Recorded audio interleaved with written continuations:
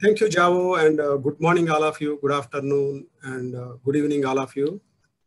Yeah, today I would like to show some of our work on geospatial activities. Yeah, here is the title: the monitoring croplands using remote sensing data, ground data, and machine learning algorithms. And first of all, I will give a little bit of brief about what we are doing and what are the major products we are generating. And after that, I'll show some of the traditional methods and machine learning algorithms and some of outputs I will show you. And finally, I will show some of products, how these base products, how it will be useful for agriculture development and the important input for crop modeling and other spatial analysis results. And here is the major products what we are working on. Mainly major crop type mapping is the primary task which will be useful in acreage estimation under various crops. In of course command area in all agriculture dryland areas as well. And second product is land use, land cover changes, including major crop types over the period. The crop dryland areas in very vulnerable areas. Those areas it is changing over the years. So this is very important to monitor how much area it is expanding, how much area is reduction. This is all we can see through land use, spatio-temporal changes.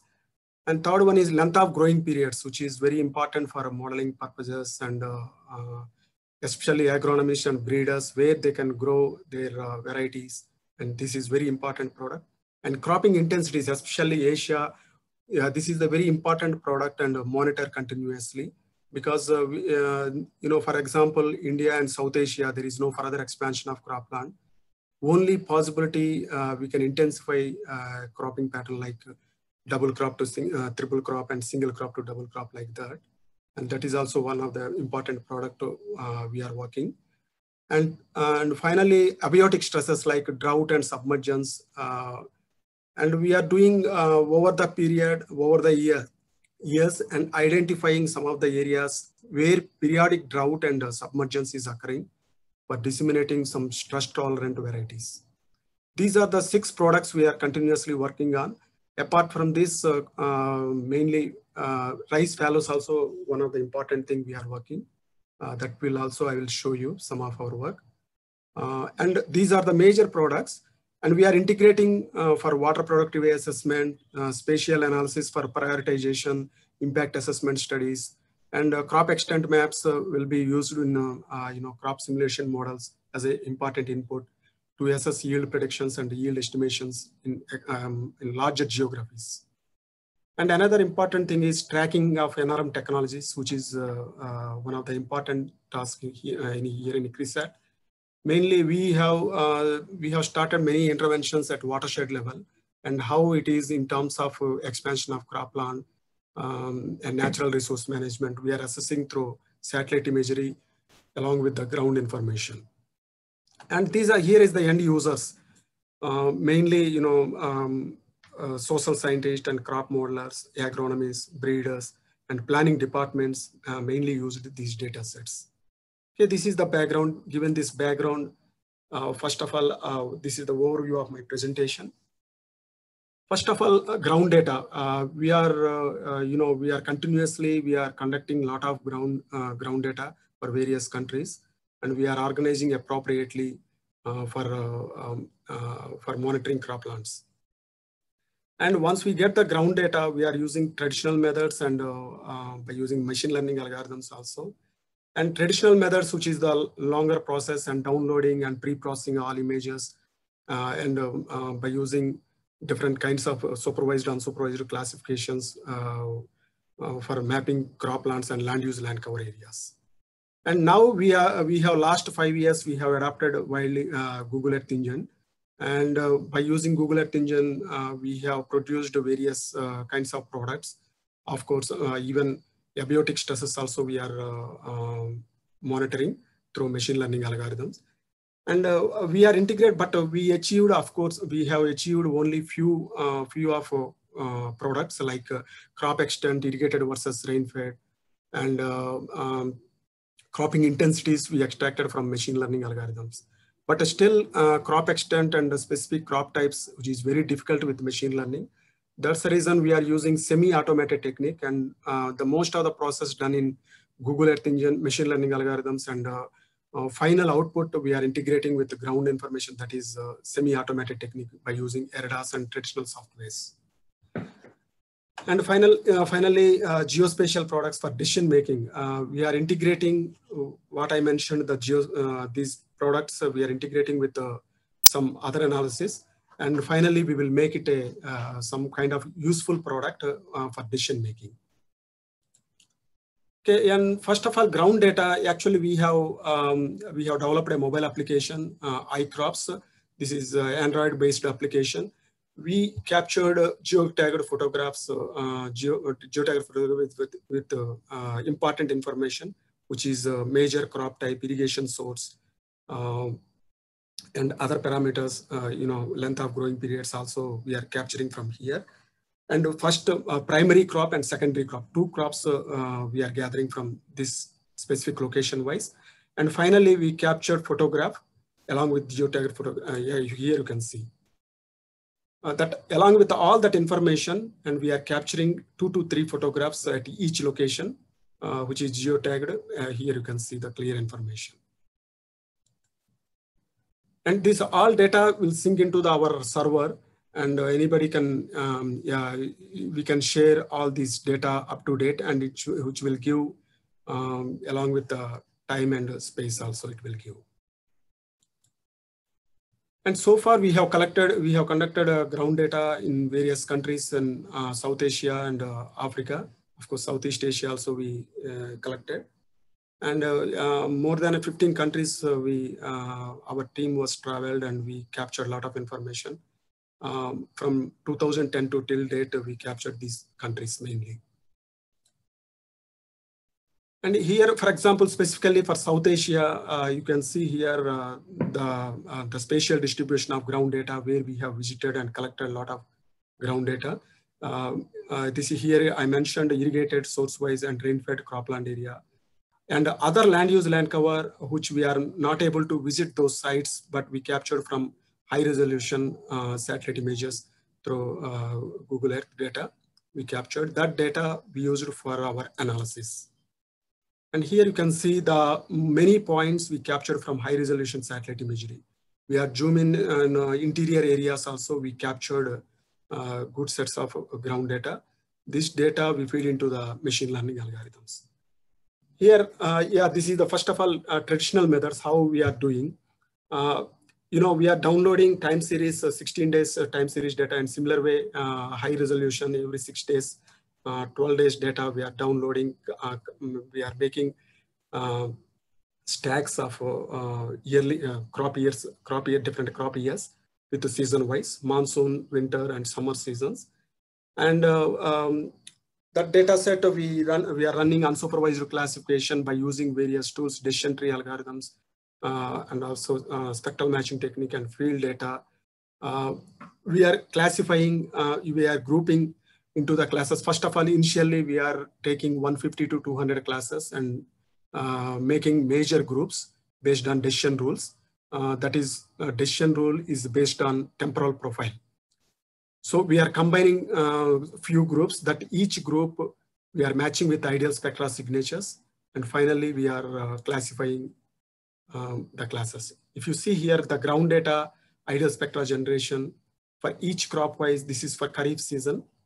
Here you can see training data and validation data. Of course, some, training data means we are capturing detailed information, particular location, which has all irrigation source. And also most of the times we are interviewing farmers, and sometimes we are interacting with the extension officers, and we are getting a lot of information for training data. And validation data, just while going on the road, we are capturing from the few locations that we use for validation purpose. So where we got a precise location and training data, by using that data, we are extracting ideal spectral signature. If you see in the right side, irrigated double crop rice wheat system, irrigated double crop rice. Like that way, the all major crops in South Asia we capture like this. And similar way, we did for Rabi season and summer season as well. Yeah, based on above methodology and ideal spectra signatures, you can see here we extracted all major crop types, including irrigated double crop, rice wheat system, rice system, rice pulses. Here you can see all the classes. Most of the nearly we captured more than 10 crops we captured, but here I'm showing only 11 crops, the major crops, rice, soybean, maize, groundnut. Here you can see the spatial distribution. Of course, these maps for district level, we have compared with the national statistics as well. But sometimes it is nearly plus or minus 40% areas it is varying. But this classification, this classified spatial extent, it is mainly based on spectral profile. Of course, you can see some of the areas, some of the crops. So for example, sugarcane and potato, we have very limited ground data. If you see in the previous maps, previous figure, here you can see the sugarcane, it is only available in Maharashtra and Karnataka states, but there is some area you can see in even Punjab and Haryana in northern part as well. But we don't have this data, but based on these signatures, we captured these regions as well. And similar way, potato also, we have limited ground data, but the similar signature we captured at the same time, we used some ancillary data, some secondary data, and of course, sometimes we are using national statistics as well. With that information, we have done for 2014 and 15, we mapped out. And similar way, we are doing for continuous time series as well. Yeah, this is all, this is for winter and summer seasons, and rice, wheat, maize, all major 6 crops. But chickpea is a rabi crop mainly. But this rice and other crops are, the window is varying from winter to summer. And the state-wise, if you see here, the state-wise cropland distribution, and also we compared with the national statistics, there is, there are outliers, but, R square is, of course, this is less, but there are so many plus or minus, it is 40% areas, it is varying across the geographies. And similar way, we have done few of the countries in Africa as well. For example, Ethiopia, we have done specific crop wise. Here you can see the major crops, teff and wheat. These are all crop distribution you can see in entire Ethiopia. And similar way, Southeast Asia also we have done from 2011-12 to till date we have done. But here I'm showing 2017 and 2012 and 13 because we have validated only for these 2 years only. And here you can see this is mainly, we want to identify fallow areas in Myanmar and where we can disseminate short duration legume crops. And now what I explained to you, that is for traditional methods. But here it is, there are several problems are there, which will take a very long time, and also a lot of ground information, ideal spectra also it is, there is a big process. But now we adapted Google Earth Engine. By using Google Earth Engine, so far we have prepared a few of the data set. But previous maps, previous what I showed in traditional methods, we are using only 2 data sets. One is NDVI and LSWI. But here we are using all bands. You can see here for season 1, independent season wise, we have prepared all 10 bands we have prepared along with the EVI, NDVI, NDWI, and slope. We are stacking all together, and by using some segmentations also we have done based on agroecological zones. And finally, we are running random forest classifier based on using the training data, what I showed in the previously. And actually, this is done for 2013 to mean of 2013 to 2015 mean data we have taken for crop extent maps. Here you can see creating image composites, selection of training samples, and this is the implementation of the random forest classifier. First of all, yeah, we have stacked all these bands into the single composite. Is the total 31 band at 30 meter spatial resolution. We use Landsat imagery. And based on random forest classifier, here is the output, what we extracted from irrigated versus rain-fed cropland. Yeah, the overall sample size is 2,634 samples we used for this classification, and rain-fed, irrigated, you can see here. And this is codes also we shared in LPDAC. And ground data also is available in LPDAC. You can, if anybody interested, you can access this information from LPDAC. And now, actually, we have some few issues in optical data, but now we are integrating with Sentinel-1 and Sentinel-2, and another method is the pure Sentinel-1, and another one is Sentinel-2. It's the combination of both. And we have prepared for smaller regions. We are testing now for specific crop type mapping. This is purely Sentinel-1 based classification. And this will be the Sentinel-1 and Sentinel-2 both integrating together. And there are area-wise, a lot of area it is changing, especially for few crops like rice, and only rice it is exactly picked out, but other crops there is a huge difference between Sentinel-1 analysis and Sentinel-1 and 2 combination of analysis. And this is for Kharif season, and we used Sentinel-1 data, and if you see here, the overall accuracy is 85. This is for last season. This is for current season, 2020 Kharif season. Here the overall accuracy is 85.54, and kappa quotient is also 0.81. Here, if you see here, especially in most of the areas, crop is very clearly it is picked out.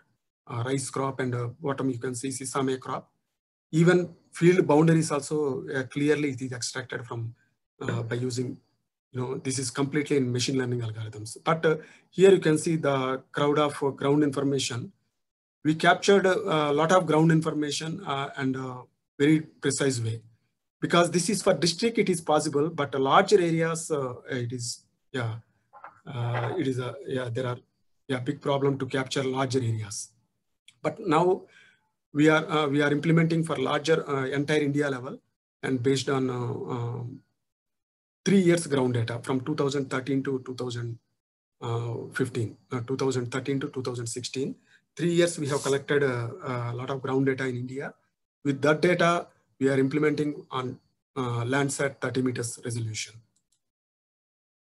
In similar way, this is for another district, and here we have limited ground data, but limited ground data also we have achieved a very high accuracy, 87.5 point accuracy.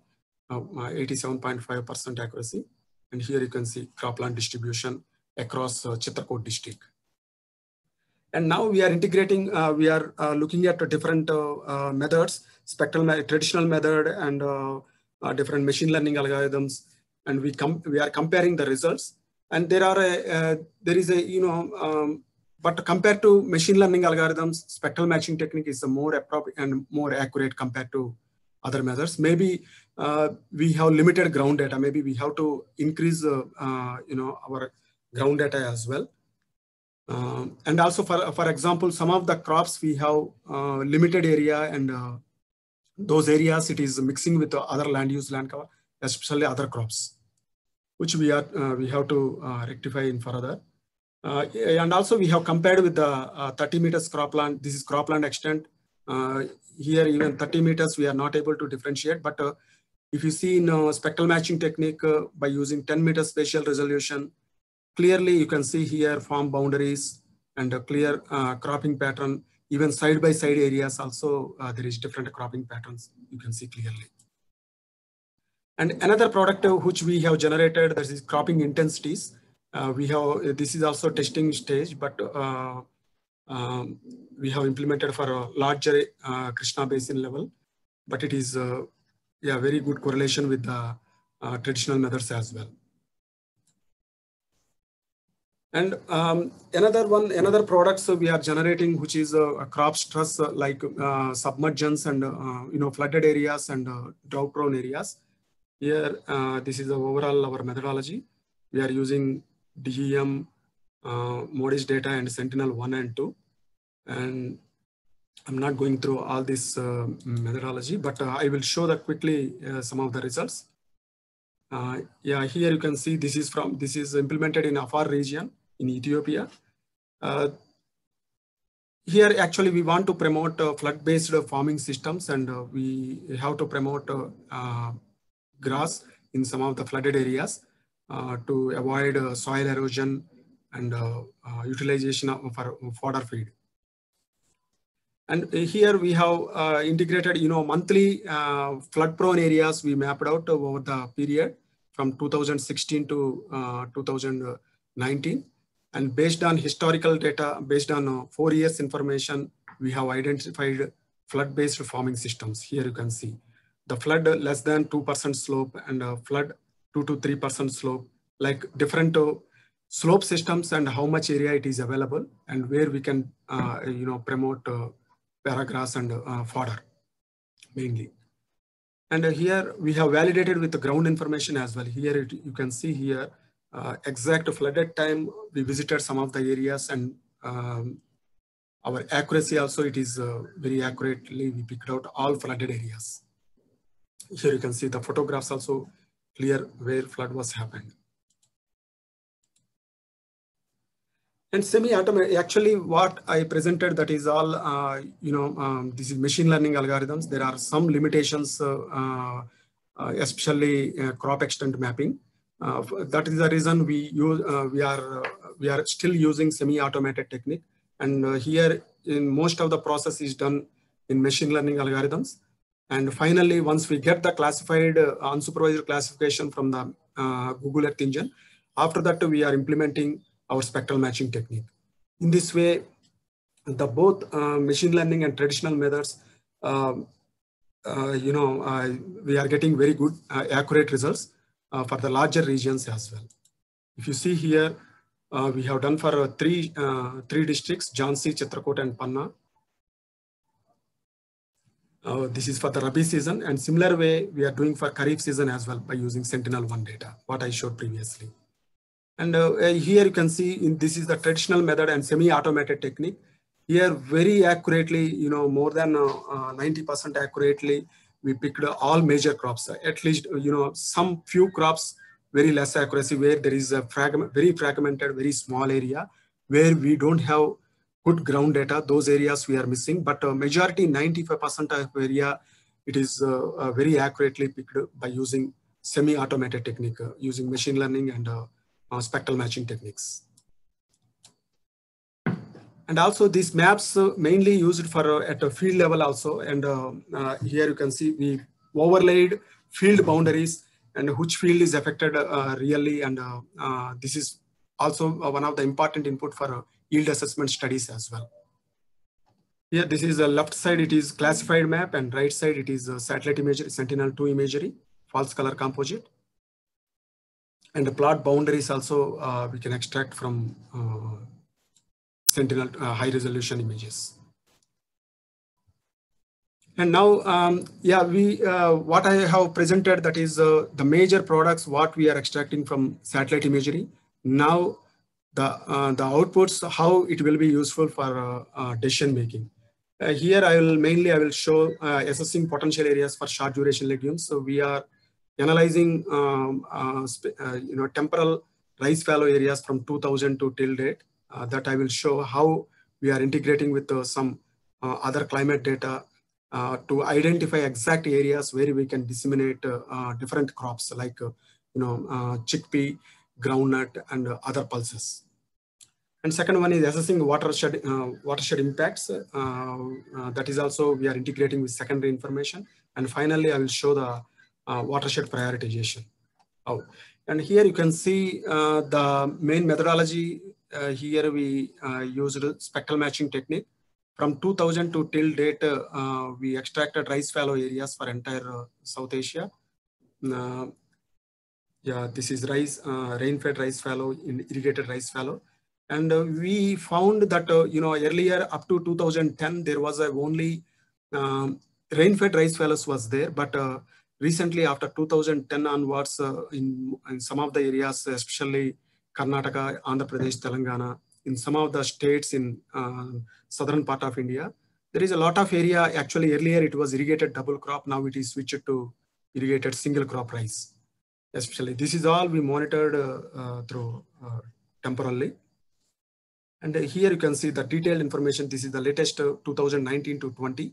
Here is the rice fallow area, especially in the eastern part and some parts of, even Nagarjuna Sagar command area also. Most of the area, it is switched to double crop to single crop. Here you can see clearly. Now we are using some climate data and some, some secondary information. We are mainly we are using CHIPS data for the 1 year. Of course, we are doing for historically as well. And we are assessing potential areas at particular location wise. And for example, Tahsil and sub-district wise, and we are giving figures, area figures, how much area we can disseminate different crop wise, chickpea, groundnut, and other pulses. We are integrating 3 crops in where we can disseminate. We are mapping out by using this approach. And at the same time, we are also implementing for entire Asia rice fallows by using machine learning algorithms. But here we have used only for 2019 and 20, with some limited ground information we used here.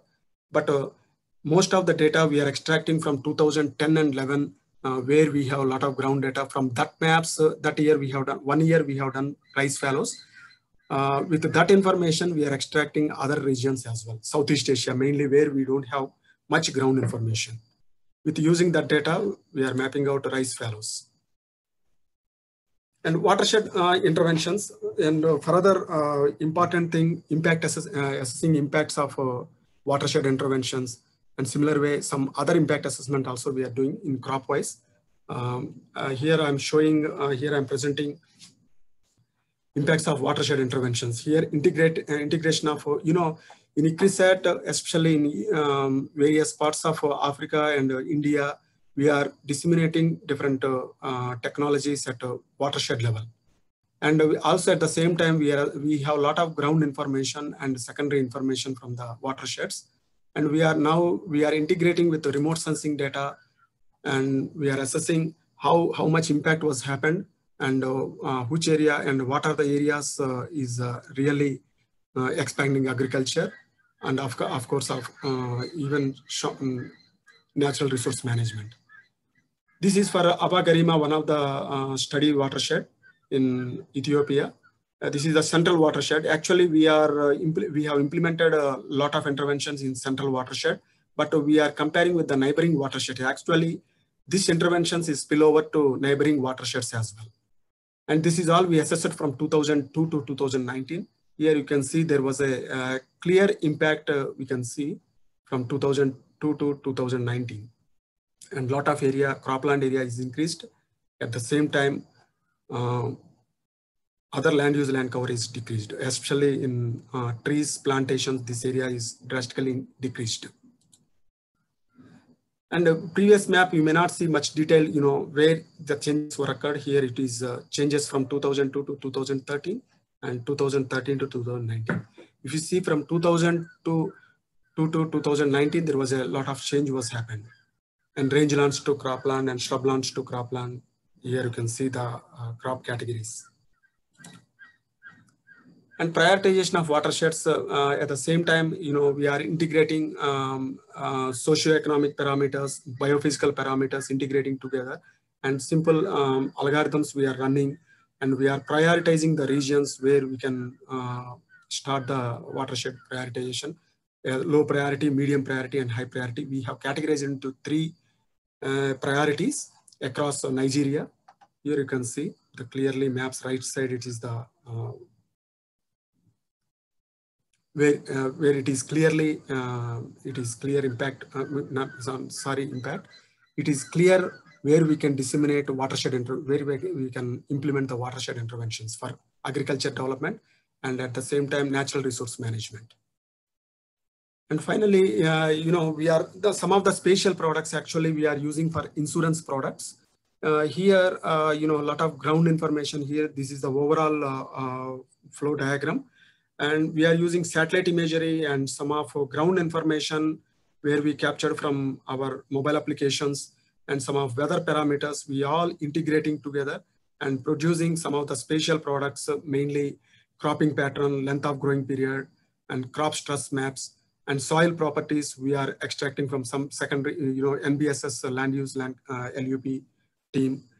We all integrating together and doing yield predictions and climate analysis and crop-based advisory. These all information we are feeding to the capacitating farmer collectives for the risk mitigation and resilience communities. And of course, developing meso-level insurance products as well with this information. And finally, it will be feeding into the policy advocacy. Also, it will be very useful for policymakers as well. And decision making and reinsurance and insurance companies also using this information, timely information. And finally, and we are producing whatever we are producing from the remote sensing. That is one of the important input for crop modeling purposes as well. Here you can see the climate data, soil data, and management practices. This is all information we collected from secondary information and some state departments. And management practices we are extracting from our mobile applications. This is all we are feeding into the crop models. Mainly, we are using APSIM model. And finally, we are producing various products like soil moisture, leaf area index, and yield predictions through crop models. And from remote sensing, we are extracting, actually, we are getting leaf area index using Savvy equation. And that one and this one, we are comparing together and we are standardizing our crop model. And finally, we are producing yield predictions as well at a lowest administrative boundary level. Actually, currently, we are implementing last 2 seasons, 2019 and 20 and 20 and 21, closely working with the national system and with the support of Ministry of Agriculture, the MNCFC. And we are, yield prediction was done in at a lowest administrative boundary level, at GP level, Gram Panchayat level. And here, leaf area index from remote sensing data and our modeled output. And we are running so many simulations, and wherever we have got appropriately, we are adapting that one. And also we are comparing with from our observed data and predicted yields. And there was a pretty good correlation for rice. And a similar way we have done for other crops as well, maize, groundnut, and chickpea. And rice, it is more accurate because our sample size and model size, our model also it is coming real. Model results are coming very good. And for other crops, still we are improving our approach, our methods and approaches. And you can see, of course, our crop extent maps will be used in important input for crop modeling as well. Here, if you see here, groundnut, the yield variability from less than 500 kg per hectare to more than 2000 hectare, and the spatial distribution here you can see. And especially where, especially in Anantapur, that is one of the lowest yield we are getting because all rain-fed system and also very vulnerable climate in that region. Where there is a less yield was noted. Actually, we have implemented for groundnut, but now we are trying for other major crops as well, our mandate crops in entire India. And some of the products, actually, the spatial products, we are also using for measuring performance measure and improving productivity studies as well. Here, actually, historical land use, land cover, our crop extent maps, using for historical analysis, we are identifying some areas where there is a vulnerable areas. Those areas we are recommending new cropping pattern. If, for example, this is the one of the Kadam region in Telangana, one of the command area, where there is periodically they are getting some crop stress. Due to the crop stress, they are losing some yield at tail enders. That's the reason we are recommending different cropping pattern. If they adopt that cropping pattern and more or less nearly 40 to 50%, they can yield they get more benefit. At the same time, 20 to 30% of water utilization will be reduced.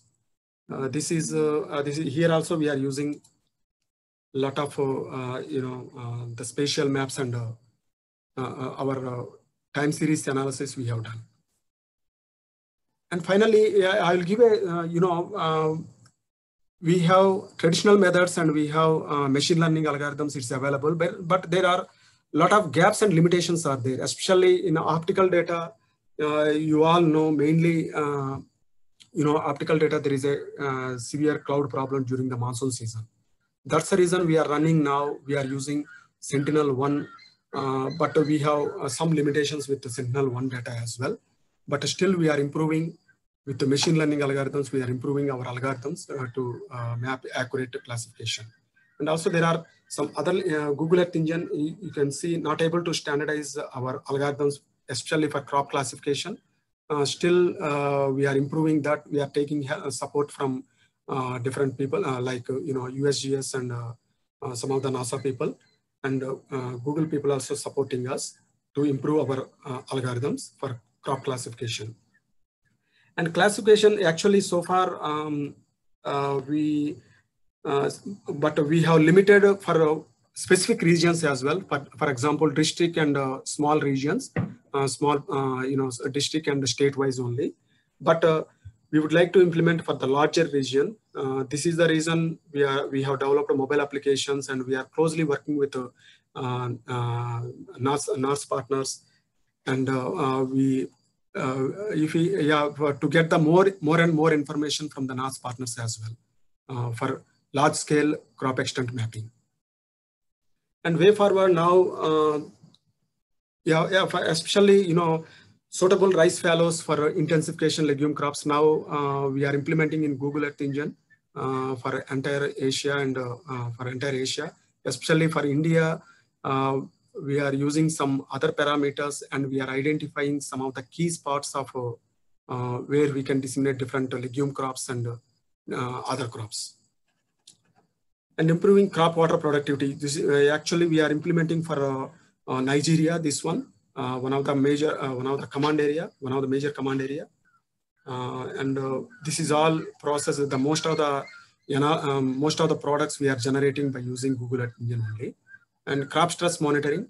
Right now, actually we are developing crop stress maps for every 15 days for entire India by using MODIS time series data. But now we are implementing Sentinel-1 for entire, few of the states we have started in this year. But there are some issues with the methodology. Still, we are improving that one. And also what we generated by using MODIS data, and we are sharing to the insurance and reinsurance companies. Our data was used by more than 50 reinsurance companies, our data. And another one is important one where we are closely working with the MNCFC, Ministry of Agriculture, GP level yield assessment using technology. And last year, 2019 and 20, we have implemented, of course, there are some limit, we are not achieving high accuracy, but we are improving our methodologies as well. And we have contributed, based on above slides, actually more information you can extract from these publications. And we have contributed several publications and codes and data sets also available in LPDAC and our ICRISAT web portal. And here appropriate links also, it is available here.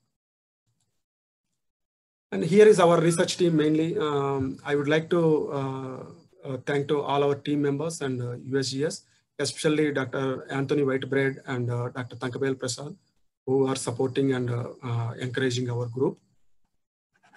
Yeah, thank you all.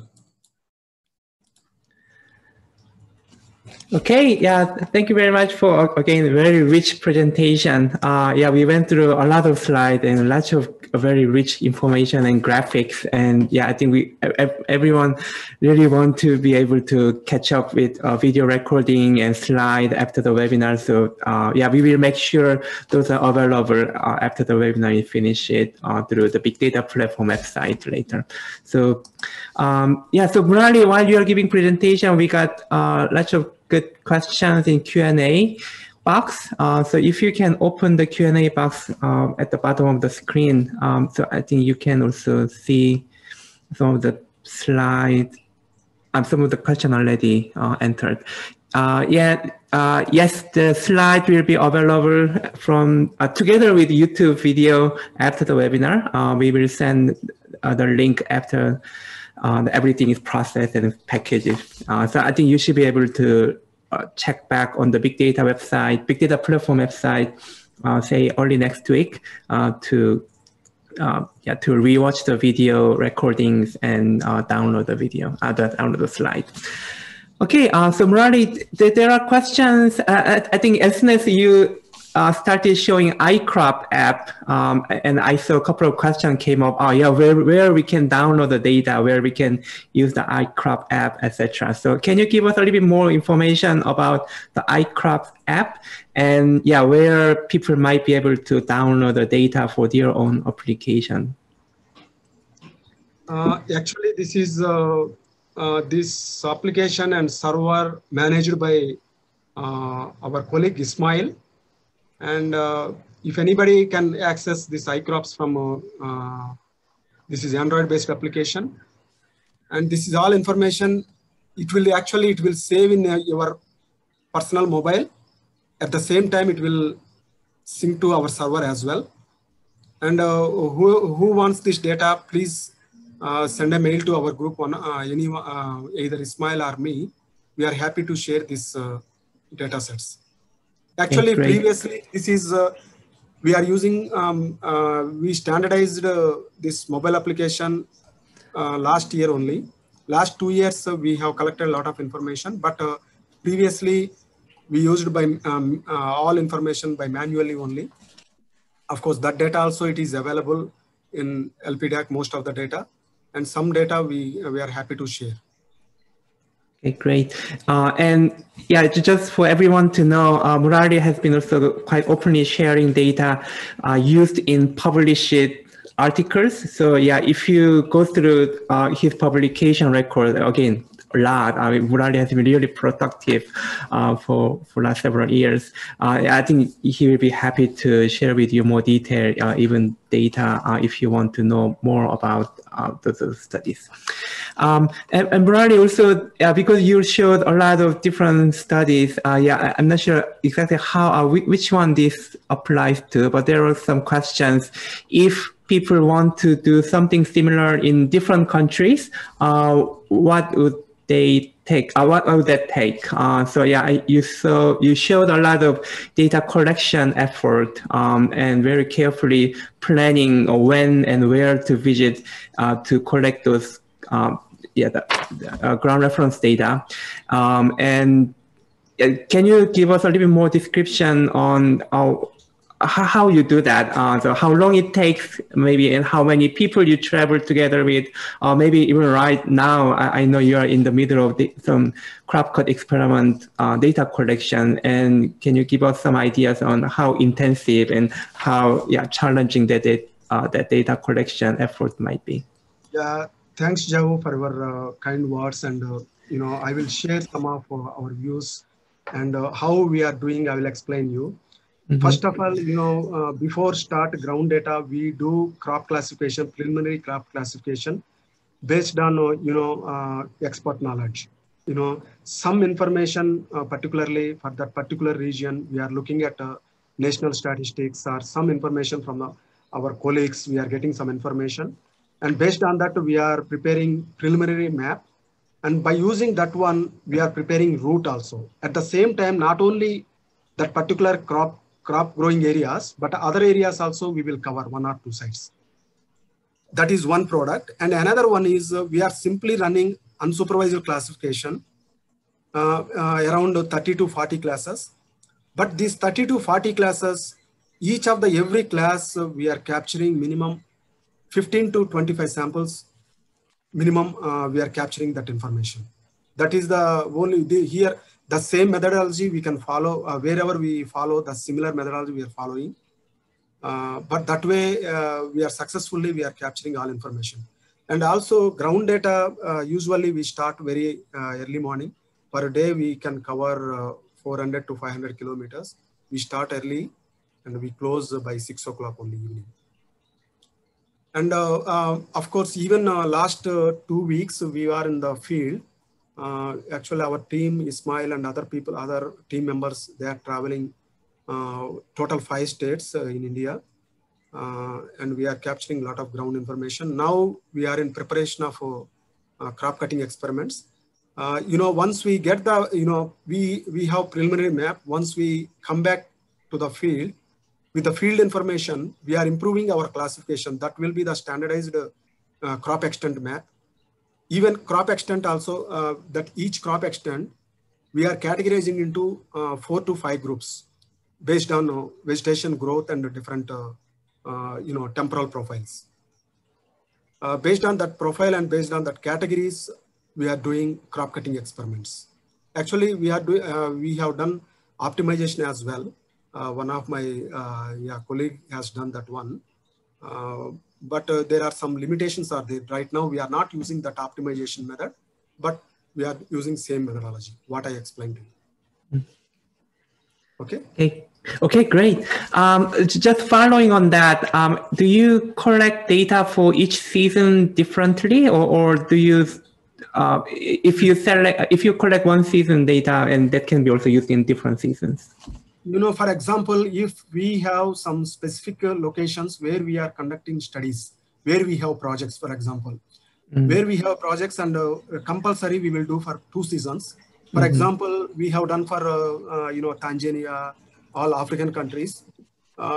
We are going only peak of the season, a particular season, but at that time we are taking local expert, and also sometimes we are interviewing farmers and we are extracting a lot of information from them.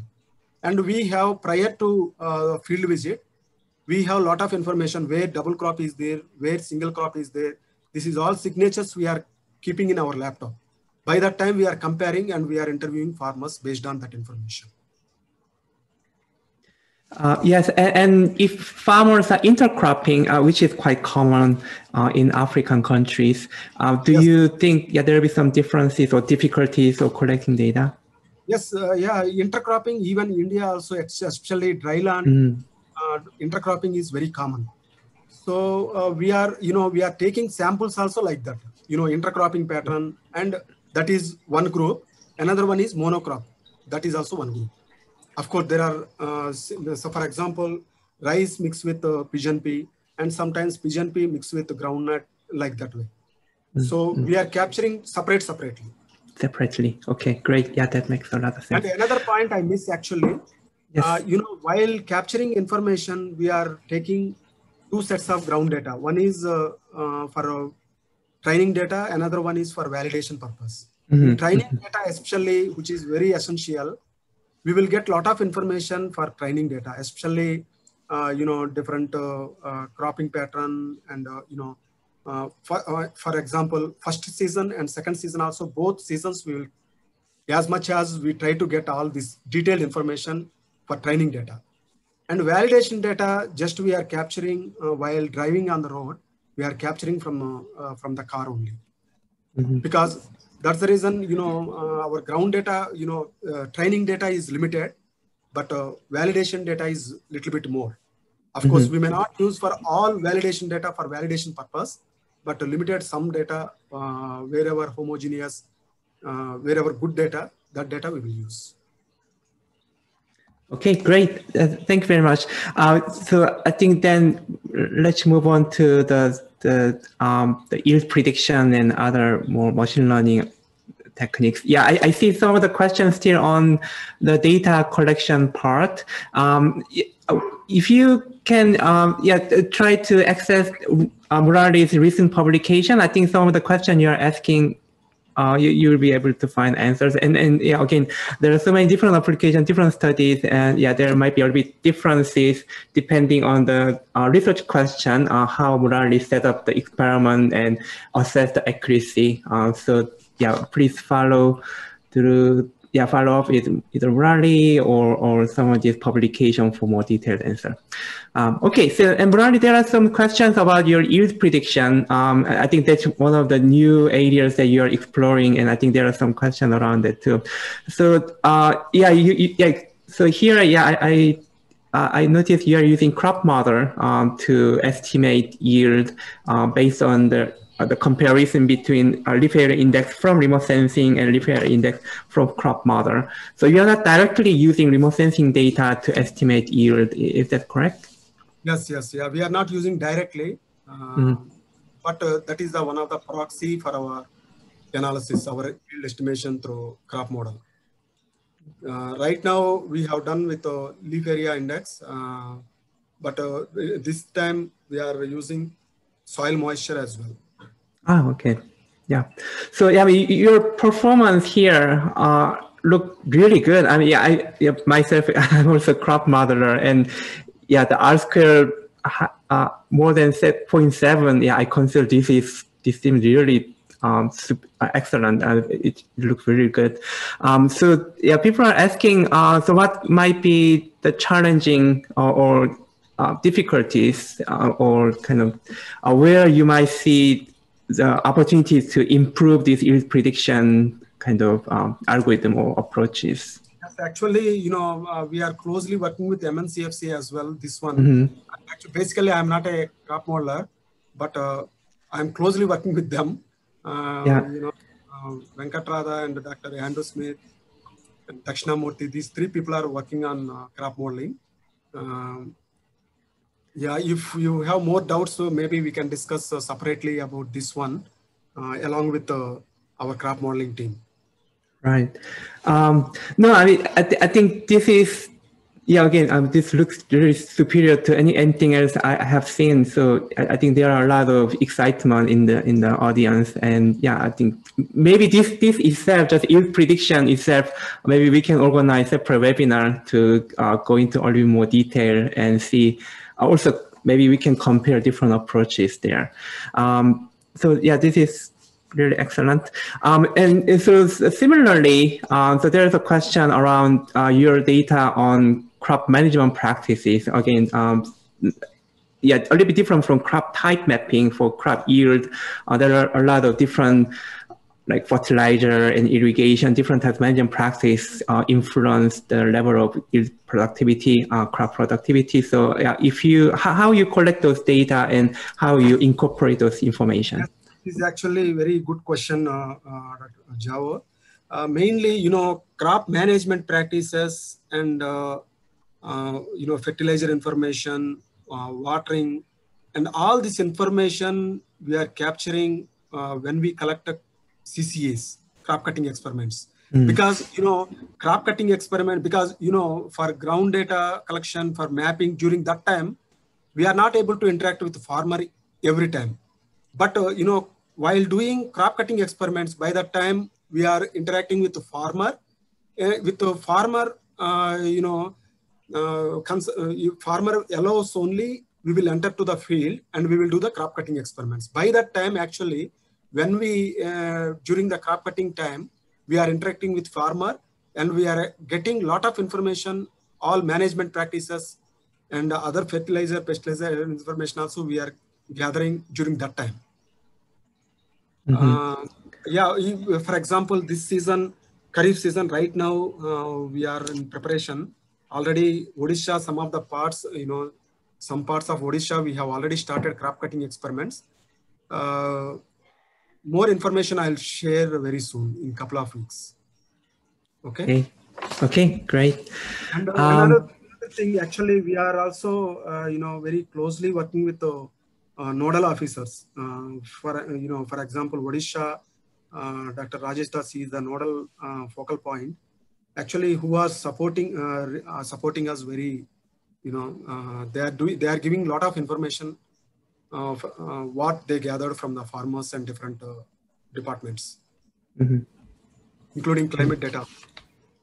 Yeah, exactly. So maybe just adding on to that, have you tried to compare your estimation with official statistics data? Yeah, I see you are working with the crop yield, crop insurance, agencies versus statistics. Yes, actually, here we are not doing anything. But crop areas, especially crop stress maps, we are providing fortnightly. But more or less, it is they are very happy with our whatever we are delivering, whatever we are generating the products. They are very happy at district level. Okay. Okay. Yeah. That's good. So yeah, then there are some questions about how about other crops. So like I see a list of tomato, potato, chili, and other types of crops than what you presented. Do you see there are some different difficult crops to map or difficult crops to also predict the yield compared to others? Yes. There are some crops it's very difficult, especially sorghum and maize. Some of the irrigated conditions they grow sorghum and maize, especially in Maharashtra and some parts of Karnataka. Yeah, there is a lot of mix. And another one, potato also, it is, sometimes it is difficult to capture, especially in Rajasthan. Some parts it is very difficult. But UP, we captured really very good. And other crops, actually, we are very confident on rice, soybean, maize also sometimes intercropping, which is very difficulty. And groundnut, we got very good. And pulses also some mixed with some other crops. Sugarcane, it is exactly, we got a very accurate map. And millet also we got exactly. And most of the crops, majority crops, we are satisfactory results. But some crops, there is a lot of mix. Yeah, sure. Yeah, I can imagine. Okay, good. So we are almost reaching to the end of the webinar session. So yeah, I see there are some new questions came up. So we haven't had a chance to go through all the questions you asked. But yeah, I will follow up with Murali after this webinar. And yeah, if we missed your question, we will try to provide answer in written format and upload together with the video recording and presentation file to the Big Data Platform website. So please check that website.